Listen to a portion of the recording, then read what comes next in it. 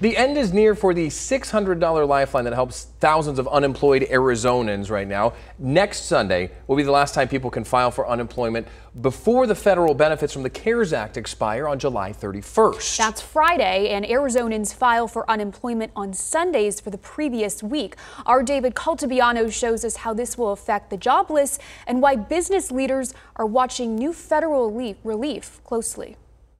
The last week of July marks the end of a weekly $600 payment the federal government sends to Arizona's unemployed. It's been extremely frustrating for me. People like Sarah Service aren't benefiting from unemployment. She's a nurse practitioner who says she made more money working than she does from benefits. The Peoria mom told me she has 3 degrees, applied to hundreds of places with no job offers in sight. She doesn't know what she's going to do if she only receives state benefits, which is a weekly payment of $240 before taxes. I honestly don't know how I'm going to pay my bills.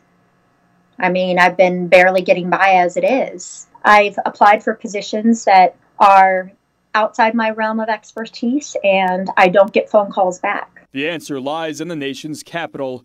Lawmakers are supposed to continue debating details of another relief bill, but reportedly won't have a deal in place before the CARES Act expires later this month. Particularly small businesses, that additional help is needed. Arizona Chamber of Commerce President and CEO Glenn Hammer says he's watching efforts in D.C. closely too, hoping the next relief package continues to help local businesses stay afloat. The areas where help is most needed is on things like the Paycheck Protection Program, which has already been wildly successful in Arizona. Over 80,000 Arizona small businesses have received over $8 billion worth of forgivable loans. The time is ticking for lawmakers, small businesses, and the unemployed, like Sarah.